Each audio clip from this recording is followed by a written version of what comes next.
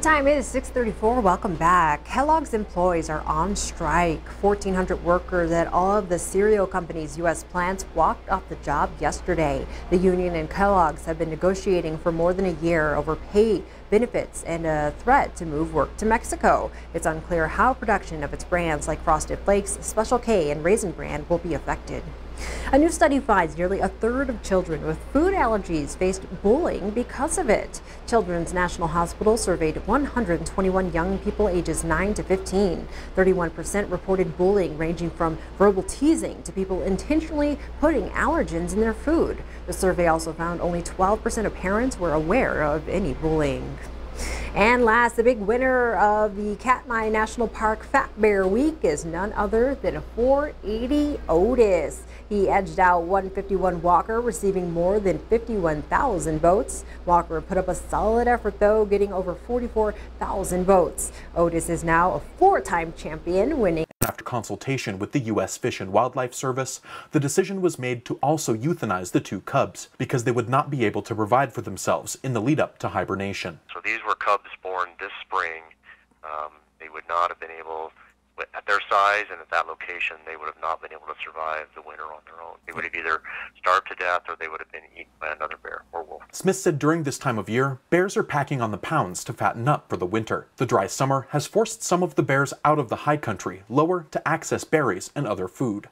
In Billings this weekend, people can attend a free seminar at Cabela's, hosted by Chuck Bartlebaugh with the Be Bear Aware campaign, where he will dispel myths about the use of bear spray and give people real hands-on experience. Because you'll want that fast muscle memory during an attack that could happen in seconds. One of the important things to do with bear spray is to have it out. It needs to be attached to your strap of your pack or on your belt loop, not in your pack, because you don't have time to get it out of your pack, right? So it's practicing and having that muscle memory so that you don't have to think about what you're doing, you just know what to do. The Bear Aware seminars will happen at the Billings Cabela's free of charge on Saturday from 10 a.m. to 4 p.m., then on Sunday from 10 a.m. to 2 p.m. In Billings, Mitch Laggy, MTN News. 6:36 now, and other headlines. The cost of living in Montana is top of mind issue for many people. TN's Jane McDonald shares a story from Ennis showing the impact a business owner made on her employees. Affordable housing is a statewide issue, and one store owner addressed the issue to become a part of the solution. And I lost 2 qualified people from out of the area to bring in here because there was no housing. Chris Gentry is the owner of Madison Foods in Ennis. And it's been really hard as a business to function. We don't have enough room here. We're expanding here soon. It's been a challenge. At the moment, Chris says she's about 10 employees short, and with her upcoming expansion, she's looking at 20 workers short. But that didn't stop her from acting in the interest of her store and employees. This summer I tried to find housing for my employees, and I was beat out on 2 houses that I bid on just by cash.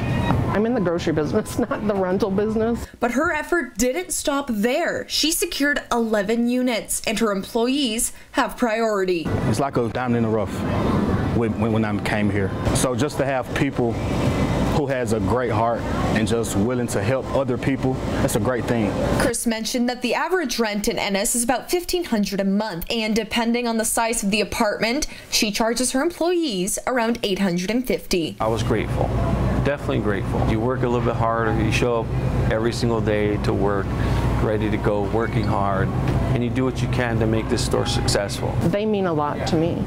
They are what makes me who I am. I hope that I can return that favor to them and help them, because it just makes us better in the long run, and I can't do this without them. Small steps to solve the housing crisis, one worker at a time. In Ennis, Jane McDonald, MTN News. A Montana commission has advanced 9 proposals for what the state's 2 future congressional districts could look like, but not without disagreement between Republicans and Democrats. The Montana Districting and Apportionment Commission met at the state capitol Tuesday to identify which proposed district lines they want to get more public comment on over the next 2 weeks. The 2 Republican commissioners provided 4 proposals, while the 2 Democrats offered 5 of their own. The Republican plans all focus on a simple north-south line. They say the district should be as geographically compact as possible. That could put Missoula, Kalispell, Helena, and Butte on the west, Billings on the east, and Cascade and Gallatin counties along the boundary, possibly split. The Democratic plans are varied, but they generally combine Missoula, Bozeman, Helena, and Butte in one southwestern district, in an attempt to make a district that could be competitive between Republican and Democratic candidates. At the end of Tuesday's meeting, Republicans wouldn't agree to move any of those maps forward for further consideration. I think 5 of the maps that were submitted by my cohorts across the aisle fail the constitutional test of compactness and would be subject to challenge in court, and therefore I cannot, in good faith, vote yes for the motion. After that, the Democrats declined to support the Republicans' maps. The basic problem with all the our colleagues' maps are none of them are competitive. They do not meet the state goal of not unduly favoring one party over another and trying to create competitive maps. Commission Chair Maylin Smith broke the ties and moved all 9 of the plans forward. In the next few days, the proposals will appear on the Commission website, and the public will be able to give specific comments on each. The Commission is set to hold a public hearing on these maps on October 19th. They could select a tentative final congressional map on October 21st. In Helena, Jonathan Amberian, MTN News. Of course, a story we're going to continue to follow here on Montana This Morning. Meantime, 20-year-old Washington State woman suffered serious thermal burns between her shoulders and feet Monday afternoon in Yellowstone National Park near Fountain Flat Drive, south of Madison Junction. Park officials say the woman was chasing her dog into Maiden's Grave Spring after it had jumped out of the vehicle. The woman's father, who was also in the vehicle, pulled her out and drove her to West Yellowstone. She was treated there, then flown to the burn center at Eastern Idaho Regional Medical Center. The dog was recovered, taken to a vet. Park officials do not know the dog's condition. That incident, of course, remains under investigation. 6:41 now, time for a break. When we come back, a new report from the Department of Health and Human Services shows just how much vaccines have protected people older than 65 during the pandemic. What it says, coming up. But first, let's check in with Nate Burleson for a look at what's happening at 7 o'clock on CBS Mornings.